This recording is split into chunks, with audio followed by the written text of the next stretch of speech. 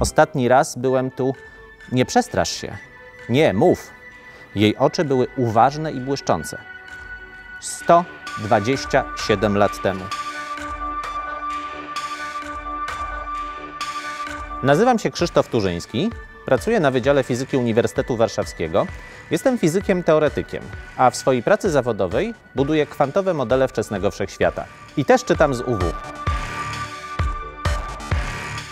Niektórzy twierdzą, że Lema można uznać za ulubionego pisarza fizyków. Ja nie wiem, czy tak jest naprawdę, natomiast Lem niewątpliwie ma wśród fizyków rzeszę bardzo wiernych czytelników. Książki Lema są często oparte o jakieś elementy wiedzy fizycznej, ale ona absolutnie nie jest konieczna do tego, żeby zrozumieć, o co chodzi autorowi. Na przykład w powieści Powrót z gwiazd główna oś fabularna opiera się o to, że bohater był w podróży kosmicznej. Podróżował z wielką prędkością, a wtedy teoria względności przewiduje, że czas płynie inaczej dla podróżującego astronauty niż dla ludzi, którzy pozostali na Ziemi.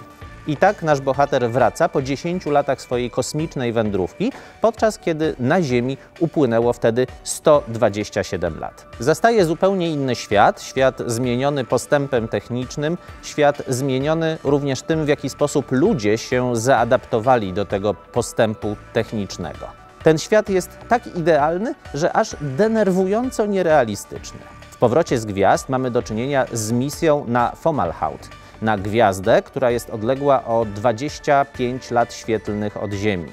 Natomiast dzisiaj najdalsze załogowe loty kosmiczne ograniczają się do Międzynarodowej Stacji Kosmicznej.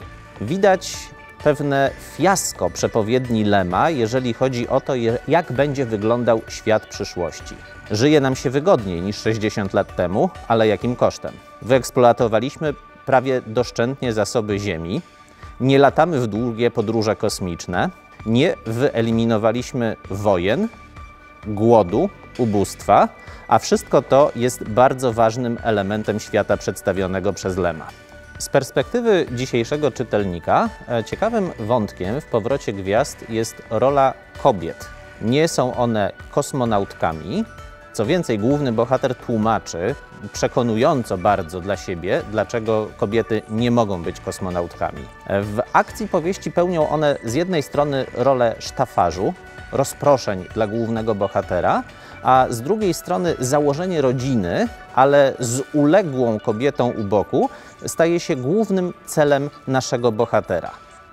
I ten aspekt twórczości Lema pewnie będzie trudny do zaakceptowania dla osób, które książki te czytają dzisiaj.